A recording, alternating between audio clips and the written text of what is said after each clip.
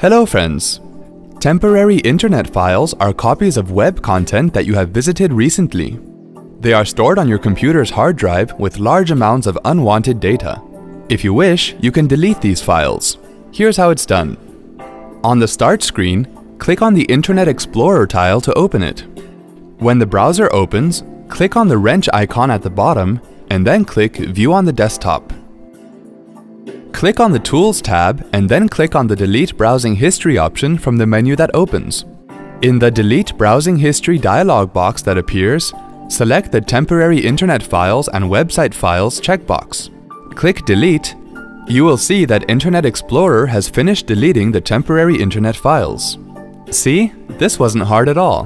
Thanks for watching.